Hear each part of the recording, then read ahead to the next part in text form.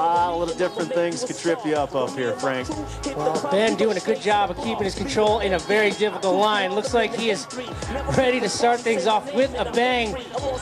Right into that pocket, no hesitation. And getting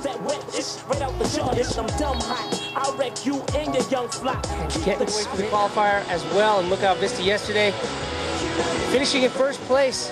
Stop number 1 in the qualifier on the head wall. So Michel Gamitro made his way down that Eagle's Nest Bowl, hitting into little peppery rocks, and nice little double drop there, and right into another turn. OJ putting some speed under his feet. Great fluidity and aggressiveness, showing his athleticism here.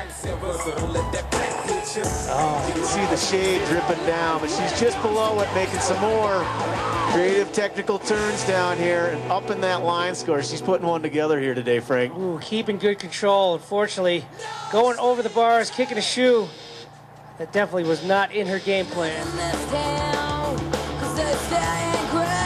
And into this little half pipe. She's going to do the step up for us, Frank. Whoa! Oh.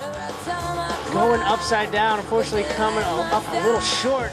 And he chose to make some big banking, big mountain turns through the Eagles Bowl, Eagles Nest Bowl, and through a drop-in section of the Pepper Rocks. And he's back out into the open, Frank. Oh, very smooth move. Unfortunately, the mechanical, the ski just coming off, not cooperating with him. Had a great time over there, but it's great to see him back on the World Tour event here, Frank, and he's putting one together.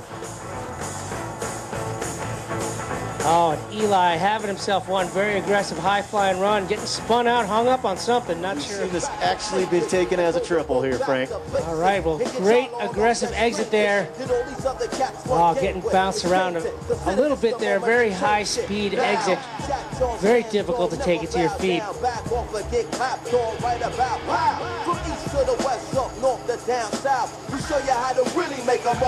over to the funnel slot. Extended clip and body him all day. Roller every station, wreck the DJ. Roller a station, wreck the DJ. And a nice air out of there.